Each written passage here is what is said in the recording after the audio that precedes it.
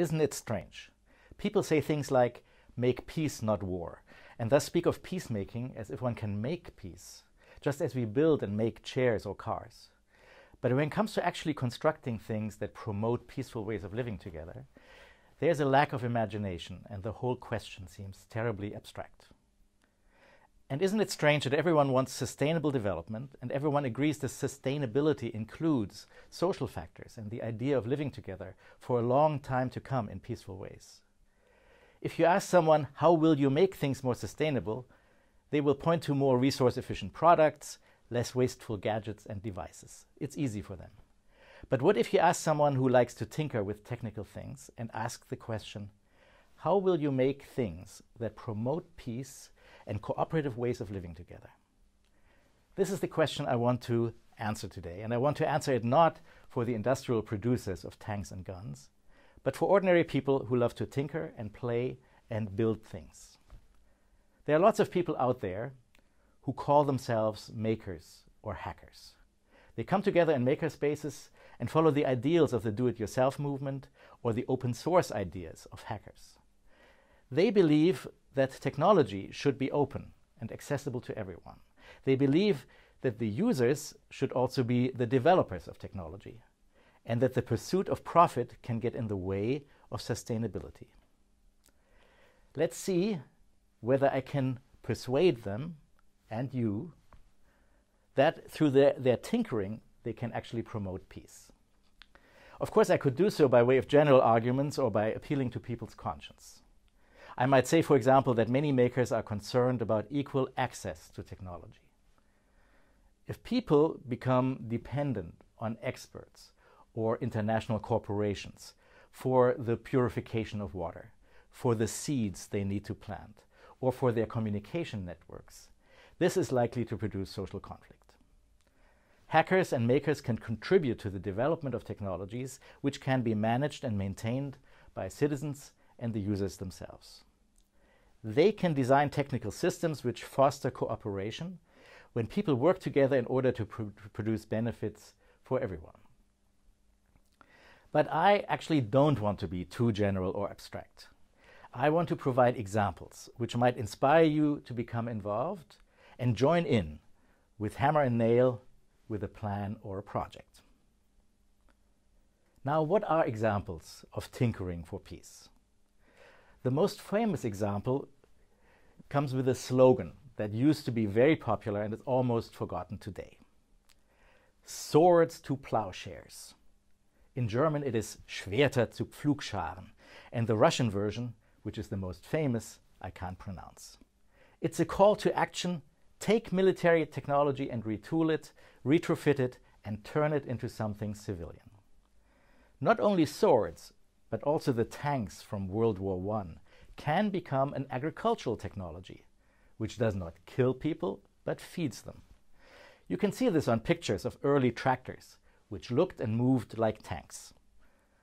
The slogan also worked when it came to using bombshells for household appliances.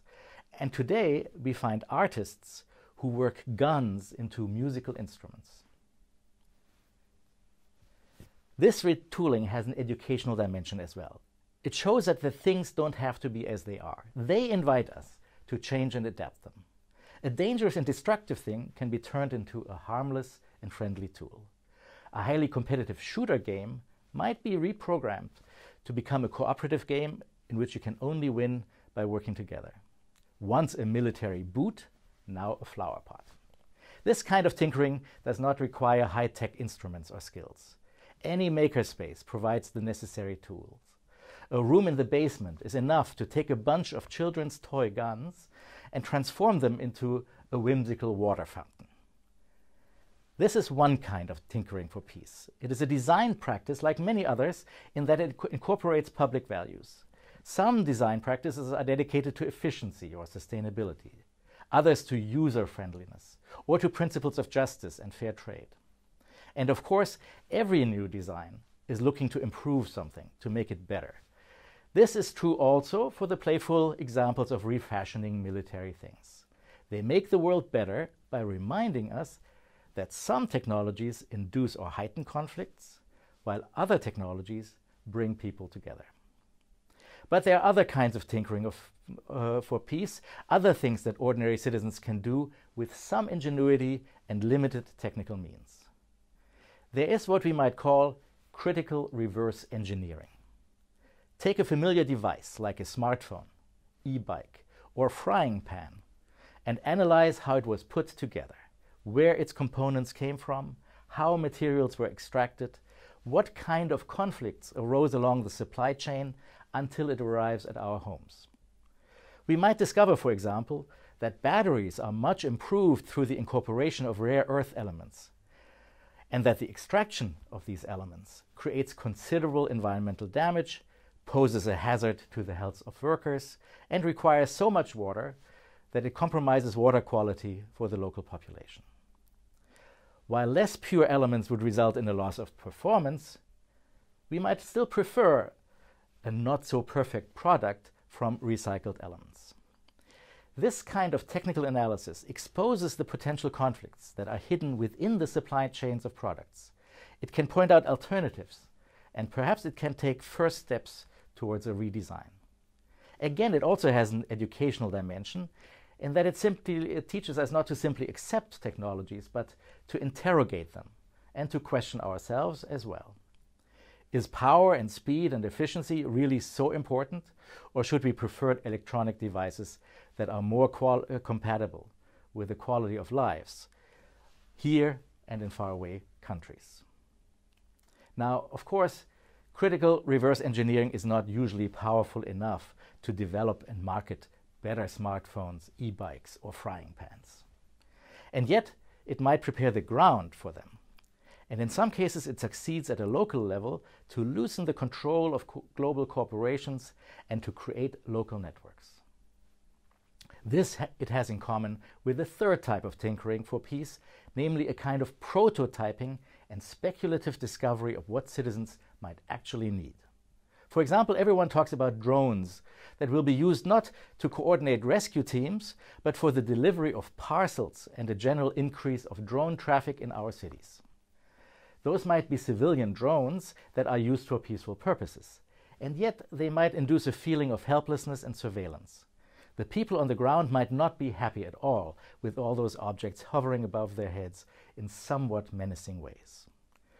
Short of prohibiting these drones, is there a technology that could transform a situation of potential conflict into one of empowerment and cooperation? Perhaps there are ways of including citizens in the regulation and monitoring and even policing of urban airspace. This could be done by way of an app which allows ordinary people to identify drones, to verify their mission, and to report violations. To identify the need for such an app and perhaps to develop a prototype cannot happen in isolation, however. Citizen scientists and makerspaces would have to seek out conversations with manufacturers of drones, with politicians and regulators, with urban planners and neighborhood organizations. Here, not only the envisioned product, but the design process itself promotes peaceful cooperation. And if you're keeping count, here is a fourth way of tinkering for peace. It can be found in the makerspaces themselves and how people work together in these spaces.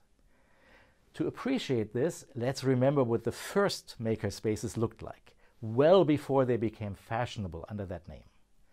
These were the so-called amateur or ham radio clubs, which originated in the late 19th century in the early years of the radio. Many of them still exist today. These clubs organized networks for emergency communication. They experimented with the reception and transmission of radio signals, including long-wave radio, allowing them to make contact not so much with alien species, but with crackling sounds and the broken-up voices of radio operators in remote regions of the Earth, but also to pick up distress signals from ships in the sea. These clubs built a local cooperative, not unlike a volunteer fire department, but they also brought the whole world into the narrow horizon of their local communities. They formed a community that designs well together, as such a kind of model for other designers who want to be open to the world. Today we can imagine citizen researchers who work with refugees to develop tools for water purification, that can address some of the causes of migration. Accordingly, to tinker for peace might also consist in this: to showcase a collective design process that is responsive to the interests and needs of local users. And especially when it comes to a shared concern for safe operation and for maintaining a secure environment, the work of citizen scientists in makerspaces can provide a model for engineering at large. It shows how responsibility can be shared within a culture of safe building and controlling and using technology. Finally, then, citizen scientists can tinker for peace by using simple devices for the collection of data that no one else cares to look at. Simply by tracking movements of planes at major airports, citizens have been able to pinpoint illicit military operations. This is only one kind of monitoring activity. Most public universities, for example, are committed to the pursuit of peaceful technologies, peaceful research. But how closely do they adhere to these standards? How well do they handle the questions of dual use and possibly destructive applications of their findings? Since most makerspaces interact with university research in their cities, they are well positioned to scrutinize it. So here we have a lot of the ways that citizen scientists, hackers, builders, and makers can work for the promotion of peace. As we at the Janus Peace Lab set out to promote and support tinkering for peace, there is no lack of examples to fuel the imagination. But one might still ask why this should be so important in the age of global warming, environmental pollution, resource depletion. Shouldn't we be focusing primarily on questions of efficiency, recycling, safety? Why all this emphasis on technology in support of peaceful ways of living together? Why this emphasis on promoting global public goods, of sharing planetary resources? There's a short answer and many long answers to this question. The quick answer must be good enough for now. It's not just that peace is important and that it becomes ever more important at a time when technical systems become ever more complex and vulnerable, with attacks on privacy and infrastructure that we are not always aware of. In a state of uncertainty and vulnerability, the idea of a peaceful world provides a positive outlook, a sense of direction. Playful exploration of fun ideas gain a sense of purpose. This is of value not just for the makers and hackers themselves and for innovations here and there, but for society at large. Academic and corporate engineers tend to look for optimal solutions, for perfect designs. Ordinary citizens have learned to deal with uncertainty and vulnerability in different ways, in a piecemeal fashion, using a patchwork of approaches, none of them perfect, but altogether pretty effective. This is a kind of intelligence which is needed today, which thrives on cooperation, which builds a secure environment, which invites goodwill and mutual trust. When these citizens become engineers or designers in peace labs, hackerspaces, repair cafes, do-it-yourself workshops, they are indeed at the forefront of engineering for peace.